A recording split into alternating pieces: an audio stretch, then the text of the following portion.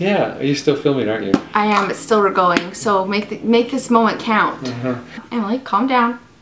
Calm down. It's just teeth. This is crooked. Like, girl, hold up. Hi guys, and welcome back to my channel. Today I'm going to be sharing with you all my August favorites.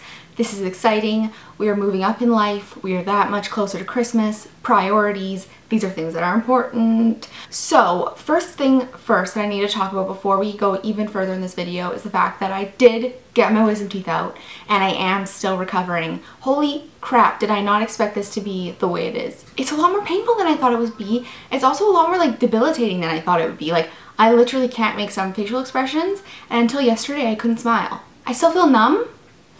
And I still feel like, there's like nerves in my mouth that like aren't functioning yet. So if I look swollen, which I've asked several people, strangers on the street, my family, they all say I don't look swollen to them. So do I look swollen to you? Girl, I feel swollen and I feel pain. I'm gonna do an experience video about my wisdom teeth in the next week or so, but I haven't really like finished the experience yet. Yeah, but that will be happening in the future if you're interested. And so I'm going to be now talking about my August favorites.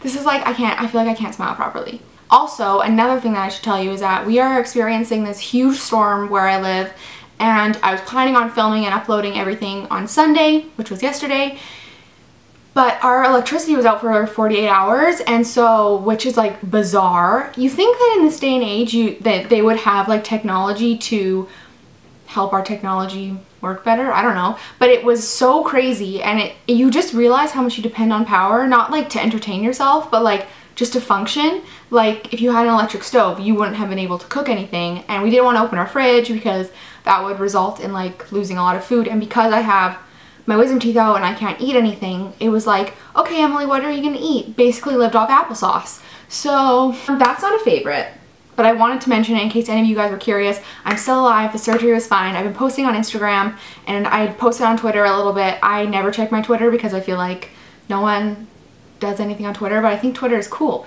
People, you know, they like Twitter. I don't really get it.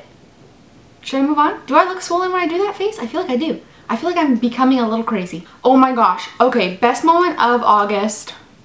One of the best moments. It'd be kind of sad if I said this was the best moment. One of the best moments of August was when I found my favorite dry shampoo, which I've been looking for months. Oh my god. So if you can find it, definitely buy it and enjoy it, girl. Don't shower. I didn't shower for a long time. I still look cute with my swollen face. The next thing is something that I don't know if I've talked about before, but I wanted to mention it because I was kind of like cleaning out my drawer yesterday and I found this and I was like, did I ever mention this? Because I actually really like this product. This is by Biore, and this is a self-heating 1-minute mask, and it has natural charcoal in it. You can go to like Sephora and see like the $70 masks that have charcoal in them. Personally, you know, that's a lot of money for a student, for anyone that's a lot of money. So I kind of refuse. Unless I feel really desperate, then I'd buy it, but like, you know. Basically what you do is you snip off the top, and then I recommend kind of like mixing it in the packet before you pour it out, because if you just pour it out straight, it'll kind of just be like a liquid, and then you'll get like chunks of charcoal. I really like it. It feels really purifying. It makes my skin feel really soft. I wouldn't do this often, like, honestly, my skin is super sensitive, so I'd probably only do this like twice a month, but it's really nice. Okay, next, a tea that I have to talk about. I love tea, for those of you who don't know, and because it's been so freaking hot here this whole summer, I haven't had my share of tea. So when it started, the storm began, I was like, tea? I'm gonna drink so much tea. So I got this new tea, and it is by the brand Puka, which I think I've talked about on the channel before. Basically, my other favorite tea by them is the Manuka honey one, but I saw this one, and it has matcha in it, and I really like matcha. It has a lot of health benefits, and overall I kind of just really like the taste of it, so that's what's most important. This tea is so beautifully designed. Like, first of all, that packaging, like, girl. And then, you know, you get your little tea bags, and I love this. I've already had 2 cups today.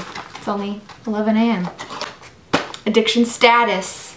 This is very exciting for me. I got a new pair of sneakers because I have the Nike 5.0s. I love them. They're awesome.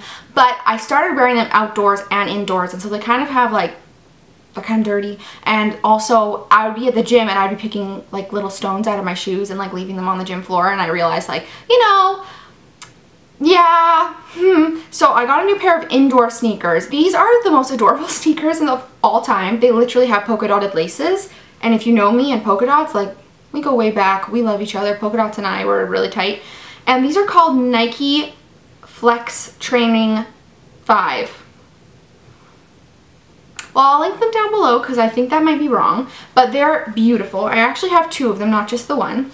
See, look, there's a pair. And I also did something different when I bought these as well, because my dad told me that you're supposed to buy half a size up when you buy like running shoes.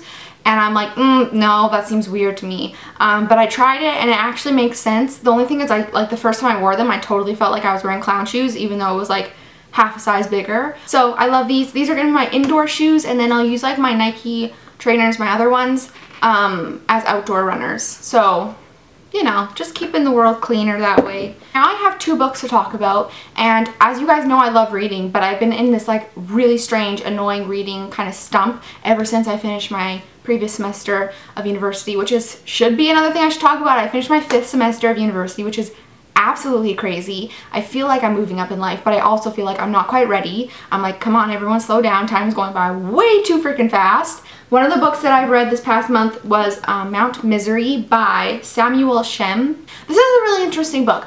I honestly don't really, I'm not a huge fan. Like, I don't love this. It wouldn't be something that I'd be like, oh, everyone needs to read it, like enjoy it. Oh yeah, girlfriend. No, it was pretty freaking depressing, to be honest with you.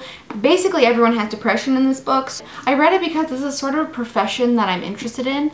The man in this book, the kind of the narrator, the protagonist, is a psychiatrist who's just gotten out of med school, who's doing his residency at a mental hospital. It's basically about his first year working with people with mental disorders and how it affects him, as well as like the different, I guess, methods the different doctors at that hospital use. So like some doctors are really into meds, so they prescribe everyone meds and they want everyone on meds, and another doctor was really hands-on and really wants to, you know, have like therapy sessions. It's kind of interesting because I am in psychology in university. I find it interesting, but at the same time it sort of was extremely depressing, and I just didn't really see it as being like that enjoyable. I also didn't really like the protagonist, which I talk about all the time. When I read books and I don't like the protagonist, it's really hard to like enjoy the book. It's like, I don't care if you succeed, you suck. He also cheats on his girlfriend. I don't like that. That's gross. The book I'm reading right now, though, that I'm actually enjoying, although it is really dark,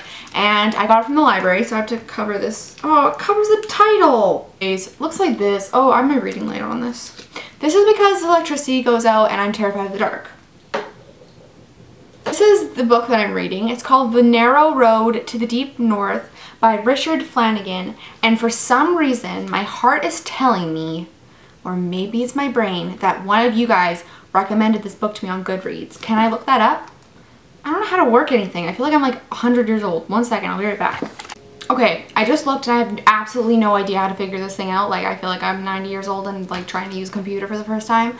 So I don't know if any of you guys recommended it to me, but if you did recommend this to me and I'm going crazy and I can't remember, or if I'm making this up right now, tell me. I do really like it. It won the Man Booker Prize. To be honest, in the beginning I was very confused by it and I didn't really understand what was going on because it kept jumping from different people's perspectives, and I didn't really understand, like, it didn't say before the perspective changed whose perspective it was. It was just kind of like, oh, this person is not the same person as it was a second ago. So that was kind of annoying. And then I also, there's like a lot of blanks that haven't been filled in, and I imagine that's kind of like those will be filled in the end. So I'm kind of confused as to what's happening, but if it won the Man Booker Prize, it must be pretty good, or maybe they made a mistake. We will keep reading and find out. I will let you guys know on my GoodReads and on my next favorites video, which will be September. I was gonna say June. That is not right. That is this book. I'm enjoying it. It's very dark. I don't know. I feel like something's wrong with me. I can only read like happy books right now. I want a happy ending. I want people to live happily ever after. Is that so wrong? I don't think it is. This earring, which if you guys haven't seen my everyday jewelry video, I mentioned this, all my earrings. In particular, this earring that I just recently got. My sister's friend, Trisha, who has a jewelry company called Wilden, and she makes everything herself. She's crazy talented. I absolutely love her. I've talked about this all in that video. I've been wearing her studs in my ears since Christmas, since December, and so I love them. They've really held up well. I never take them out to shower. I haven't taken them out at all since Christmas, so that's kind of exciting. And so when I got this one, I was really excited because this is more of like a statement, and I also think it's just really cool. So I'll take it out and show you guys like up close. So that's the earring right there, and you just kind of like put it in your ear and it just hooks in and looks like that. I've gotten so many compliments on it. People love it. It's really unique and fun. I kind of feel like Elton John, but I absolutely love it. And like I said, I've gotten so many compliments. On her website, you can either buy it in silver or gold, and you can also get it in a single, so like just one like I wear, or you can get two, so you can have like a pair. But I kind of like the not symmetrical, like, ooh, what is she doing? Is that on purpose or by accident? Kind of look. So anyways, that is everything I have to talk about, I think, for my August favorites. Look out for more videos from me soon. I am recovering from my surgery and feeling a lot better, and I am capable to sort of smile. That's a step in the right direction. So thank you all so much for watching. I will see you all very soon, and I hope you're having a great day. Bye guys.